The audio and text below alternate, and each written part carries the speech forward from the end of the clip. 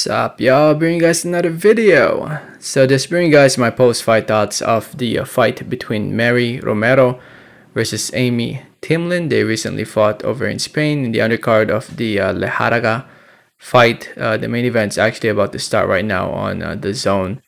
But yeah, the fight ended in the 8th round, or after the 8th round, with Romero successfully defending her European title. It was a pretty one-sided fight, if you ask me. Well, Timlin maybe won 1 or 2 rounds, but yeah, it was a pretty one-sided fight. Romero was just too much for Timlin. She was able to cause a cut in the beginning, in the first round. Might have affected Timlin's mentality and game plan leading up to this, the next rounds. But still, Romero was on point. She was landing more punches. She was landing more and more as the fight was going on. And I can't blame the corner of Timlin for stopping the fight. So with this win, like I said, Romero successfully defends her European title.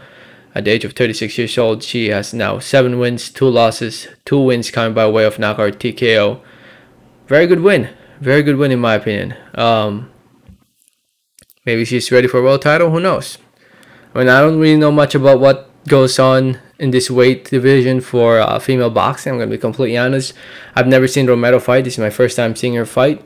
But I was impressed of what I saw of her, and I look forward to seeing more of her on the zone. As for Timlin, never seen her fight as well. It's my first time seeing her fight at the age of 21 years old. It's not the end of the world.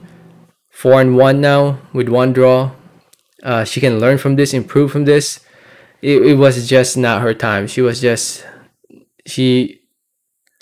outclassed, outpointed by the more experienced and stronger fighter in Romero.